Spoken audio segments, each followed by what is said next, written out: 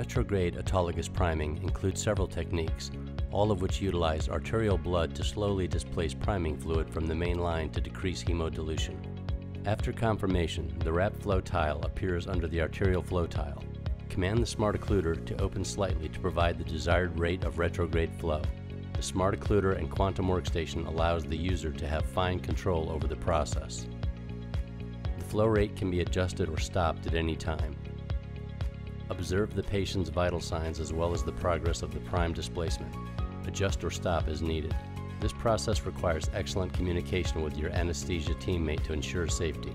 Raising the patient's legs can help.